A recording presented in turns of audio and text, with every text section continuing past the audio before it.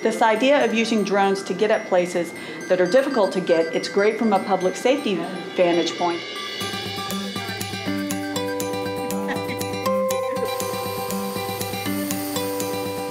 All right, so now let's come see robots on the ground.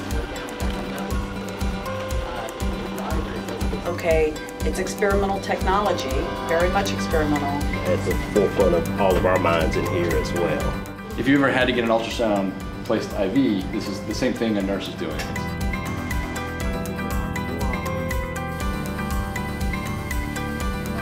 Can you drag it? Yes, you can drag it.